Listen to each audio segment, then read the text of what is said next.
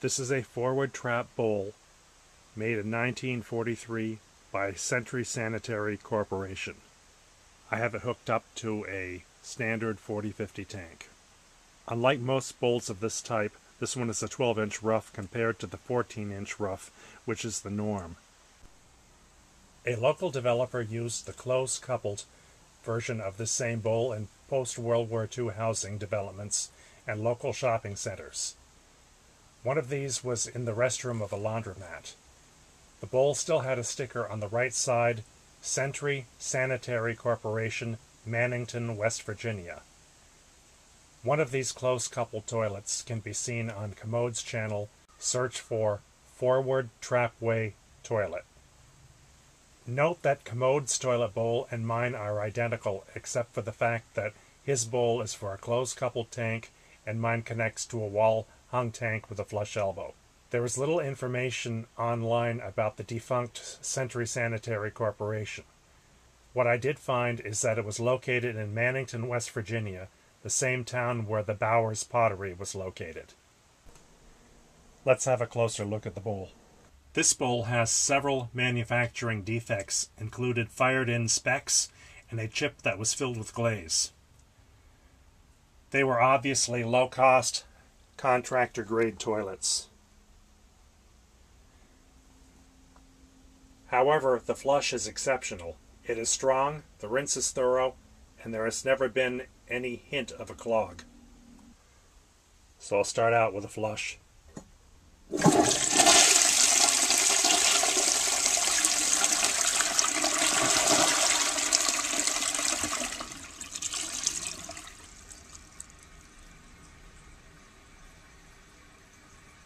You can see how powerful and strong it is, plus the rinse is excellent. It just covers every inch of exposed surface in the bowl. The tank is filling right now, and I'm showing about 18 pounds of pressure on the gauge. This is my demo tank that I used on my outdoor testing. You can see the rebuild of that in my video 57. But for this installation, since it's going to be here a while, I refit it with a Corky Quiet Fill and took a genuine antique handle off of another tank.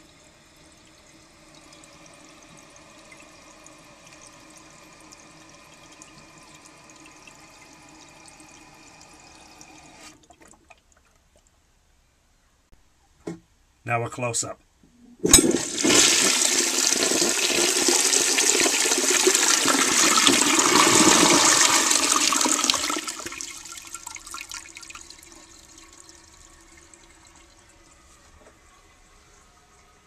I acquired this bowl from fellow YouTuber Antique Plumbing. He did a thorough clean of the bowl, including unclogging the front rim jets. On its first tests, the bowl had a bit of a swirl. Once the jets were cleaned out, the flush became a straight up and down action, similar to my 1926 standard ejecto, only without the spout. Now a close-up from the front.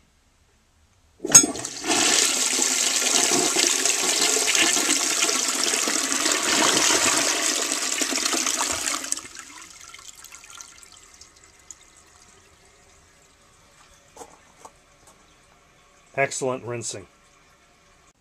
Previous testing of this bowl can be found on Antique Plumbing's channel. There are 3 videos, each beginning with Antique/Vintage Sentry Sanitary Corp. Toilet Bowl. Here you will see the flush test that can't be done on a toilet that is installed for regular use. But at this point I'm going to put in 8 wads of paper and the toilet will attempt to flush them. 1, 2, 3, 4, 5, 6, 7, 8. Let's watch what happens.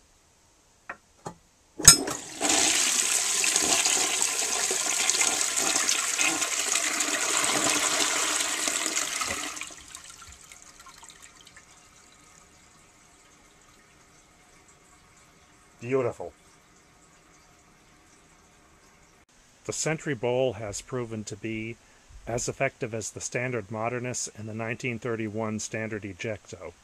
It's proven to be slightly better than the 1952 Gerber Jefferson. Since I'm really satisfied with this performance and the fact that it really resembles a genuine Pittsburgh potty, that old toilet found in a dark corner of a basement, I'm going to keep it around for a while, perhaps indefinitely.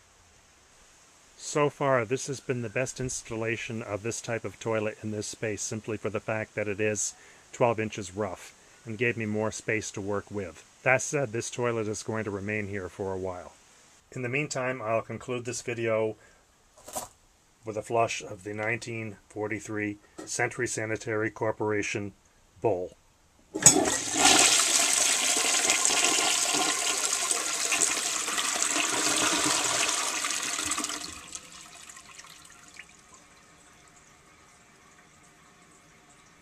Thank you for watching.